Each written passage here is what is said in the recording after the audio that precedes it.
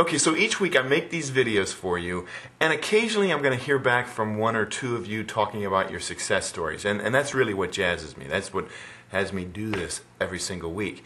But I'd like to hear from a lot more of you, and I think the truth is it's procrastination and self-doubt. Those are the enemies, and you have to get past that. Now, believe me, you are going to get rejected by journalists along the way. That's just part of the game. What do? I know this is going to sound silly. I watch inspirational movies. Try this sometime. You ever feeling in a funk? You feeling like you can't do something? I want you to just go to YouTube and put in the name of one of your favorite inspirational movies. Like, for me, Rudy is one of those movies. Remember Rudy?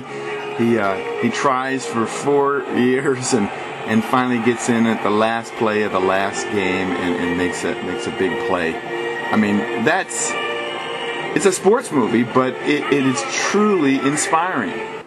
I mean, literally, pick your movie. Is Rocky more your type? You can sit here and watch 3 or 4 of these training videos, and you will feel like you could run a marathon. And I tell you what, if Hollywood isn't your speed, try real life.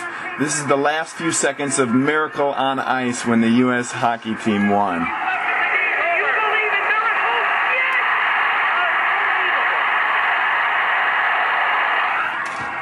Or maybe Jesse Owens is more your style.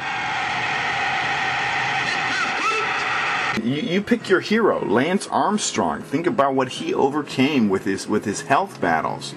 And if those videos don't inspire you, let me just show you one more. This is one of my real life heroes, somebody who's used my advice. This is a morning show in Utah. This is a group called Tomboy Tools, and they pitched the producer and got on the show with a 4-minute segment. So anyway, I hope something that I just showed you inspired you in some way. Wayne Gretzky once said that 100% of the shots that you never take are guaranteed to miss. I believe that too. I mean, this is a little bit of my brag book. These are all articles that I had written about me in my book for free.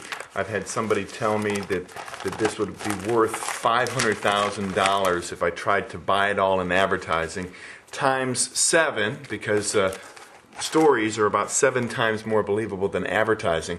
So what you have here is a $3.5 million marketing campaign inside a $1.50 binder. Folks, I'm doing this. You can do this too. I'll see you next week.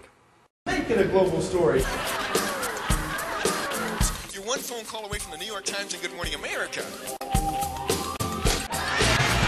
Oh, everybody loved him. They have to have him every year. He does it from the heart, and that really connects with people.